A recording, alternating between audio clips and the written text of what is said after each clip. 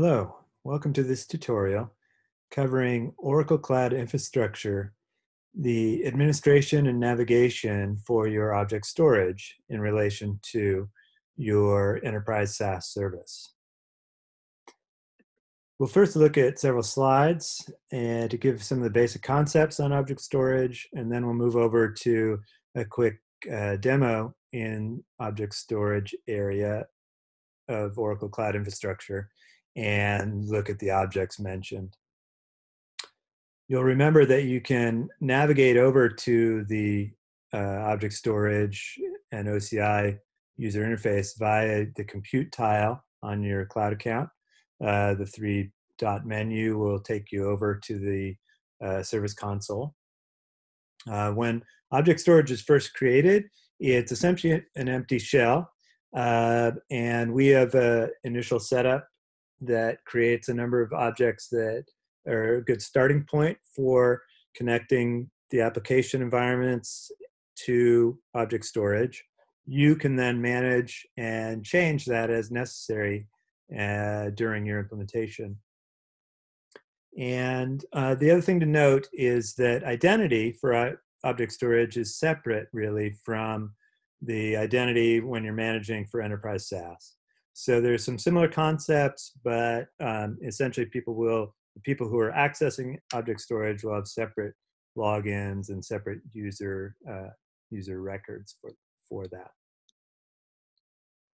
First, I'd like to talk about the basic building blocks of object storage. So there's basically just two words you need to know about this is compartments and buckets. Compartment is simply a logical structuring mechanism. And then a compartment can have multiple buckets. The files and objects are always stored in buckets.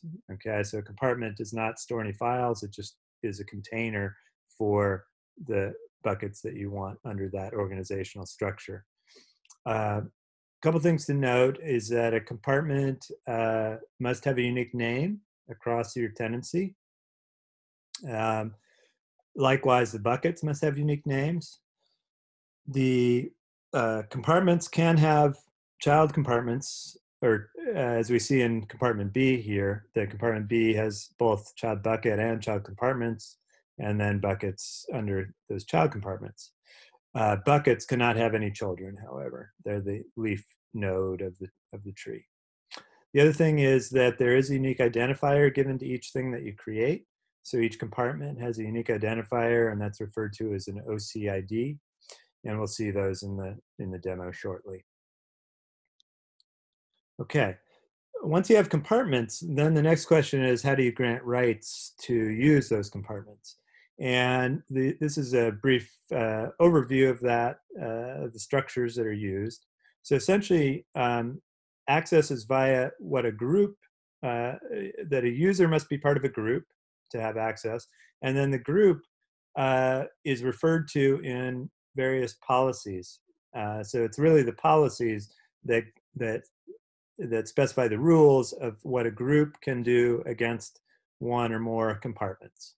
Okay, and so in our initial setup structure, we actually create several groups and several policies to go along with those groups, so that you have a useful starting point.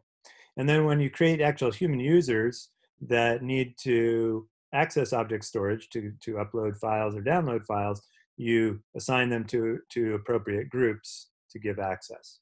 And that's kind of the indirect linkage that group membership gives you the access to compartments. Okay.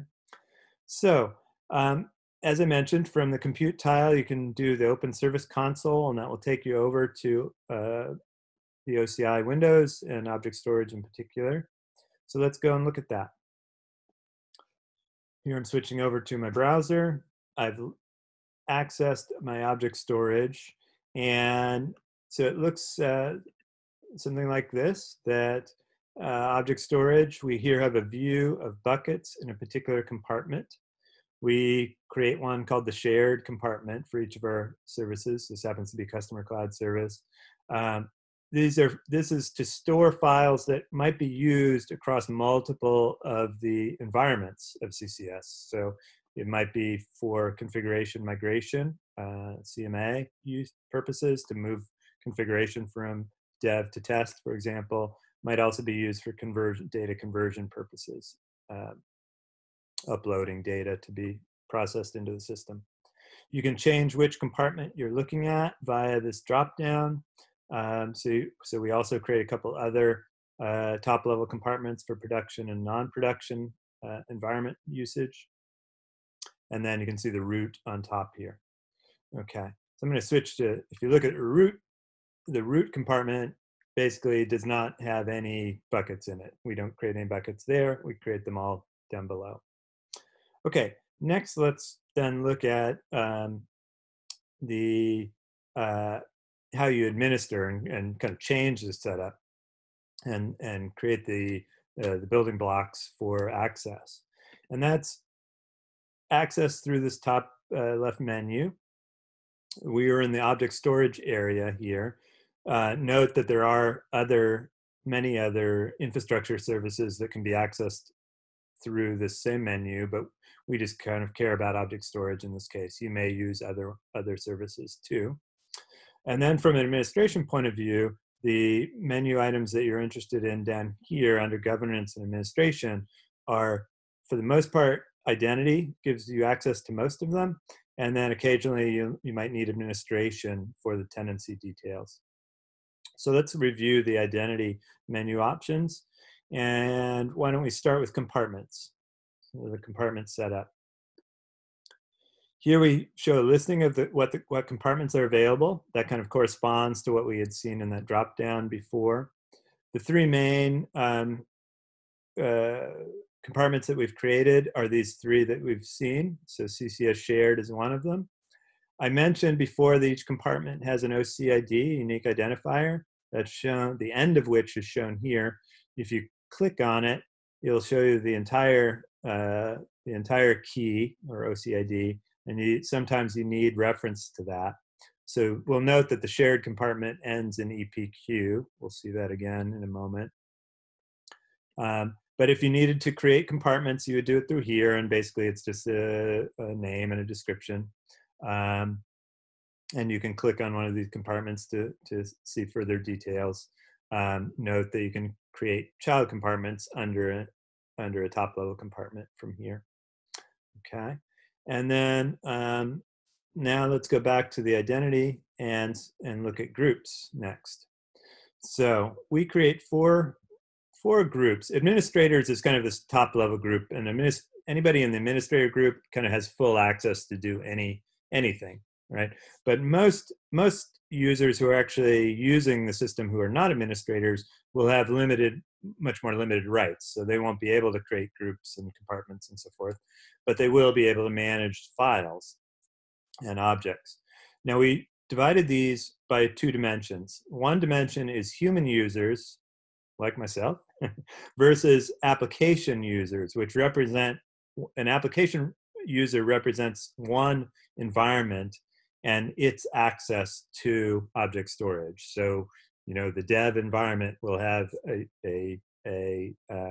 access, and for the dev environment to have access, we need to have a group that defines what access should a dev environment have to object storage, and that'll actually be defined as policies related to this group for application non-production, since dev is not production.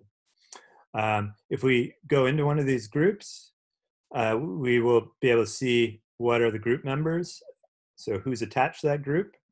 We'll talk about users in a moment, but we can see that there are two users as members in the group, and basically these are the application representing the two non-production environments of the application. So dev and test are members of this group. Now next, we can go backwards a bit and look at the policies that we create that are tied to and give the access to the access rights on what a user linked to a group can do. So to follow through on our example, for application non-production, So our dev and test environments, what should they be able to do? Well, that's defined by this policy, which we gave the same name as the group, just to kind of make the connection between them easier. And that policy has 4 statements.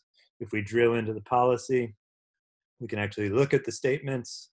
The statements are basically human readable, that say that we allow the group of the same name, object storage application, non-prod access, to be able to read buckets in the tenancy where the compartment is equal to, and notice it's got that EPQ on these two. So that's the shared compartment. So it says that any user in this group can read buckets in shared compartment and can also manage objects except for deletion. So the application can't delete anything. It can add things and read things, but not delete them.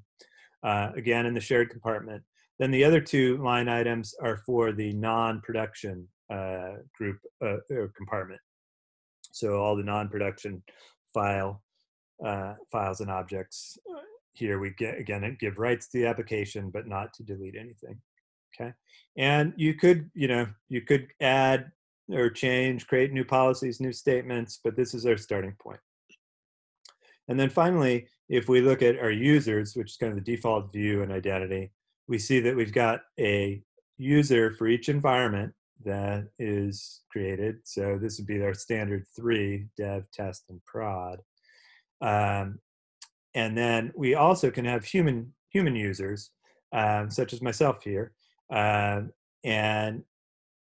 since I'm a human user, I would be a member of a group for human users. So if I go into human user, non-prod access, I see that I'm a group member here along with another person, but the no application users are listed here because this is meant for people.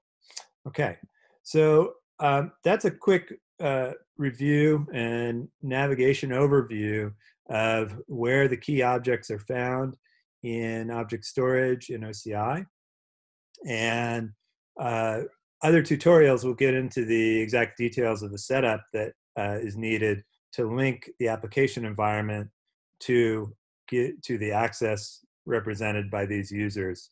And that involves a combination of working both in the application environment and in this object storage user interface. So we'll cover that in a separate session on the identity setup for object storage. Okay, and thank you very much.